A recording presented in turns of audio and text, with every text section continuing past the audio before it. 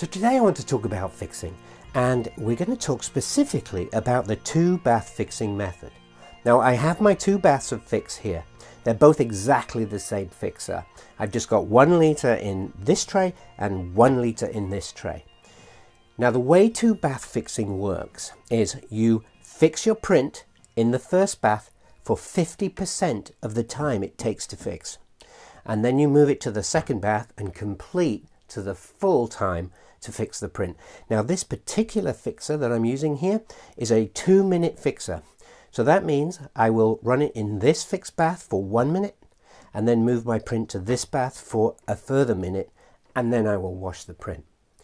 So why do we do this? Well, the reason for this is because this first bath is doing all the work. It's doing most of the fixing and absorbing in the bath most of the byproducts from that fixing. And remember, it's these byproducts that will stain my print if I don't get them out. So I leave those behind in here. I move my print to the second bath. This is a cleaner bath because it's got a lot less work to do, and it washes out any byproducts that are remaining and finishes off any of the fixing that needs to be done. I can then move the print into the wash, give it a thorough wash, and then dry it. I can tone it. I can do whatever I want with my print after that.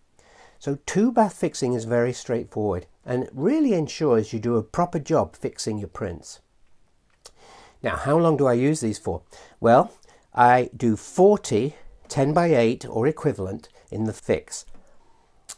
And when I've done 40, I then replace this with the second fix. So this one moves to here and I make a brand new fix to go into the second bath. So basically every 40 prints that run through these 2 baths, I swap them, discarding the first bath and creating a new fresh second bath.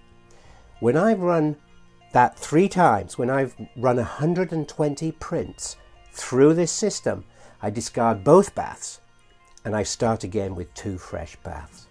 And that's how straightforward it is. 2-bath fixing, an important idea to really ensure that you fix your prints properly. I hope this has been a good tip for you today. Give me a thumbs up, subscribe to me, and I will see you next week.